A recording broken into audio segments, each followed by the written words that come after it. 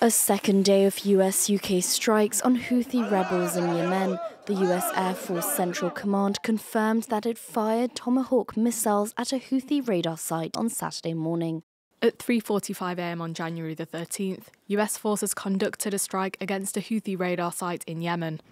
This follows a first wave of US-UK attacks on the Houthis on Thursday, which hit over 60 targets.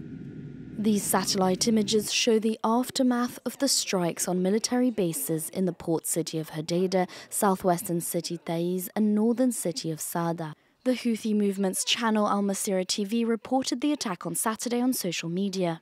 The American-British enemy targeted the capital Sana'a with several raids. Since November, the Iranian-backed rebels have repeatedly targeted commercial vessels in the Red Sea with drone and missile attacks as a message of support for Palestinians in Gaza.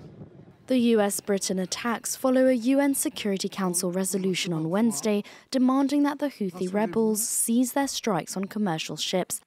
The US strikes are backed by allies like Australia, the Netherlands, Bahrain and Canada.